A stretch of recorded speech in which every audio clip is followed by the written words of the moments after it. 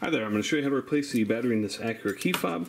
You're going to need one of the replacement batteries. This takes a 2032, and I've included a link in the description below that'll take you straight there.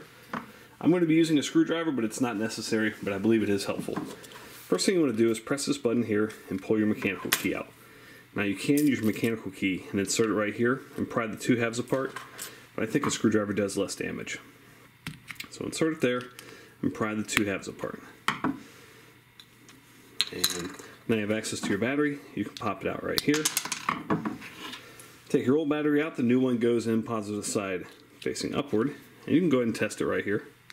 Make sure your red light's on. You're good to go. Snap these two halves back together.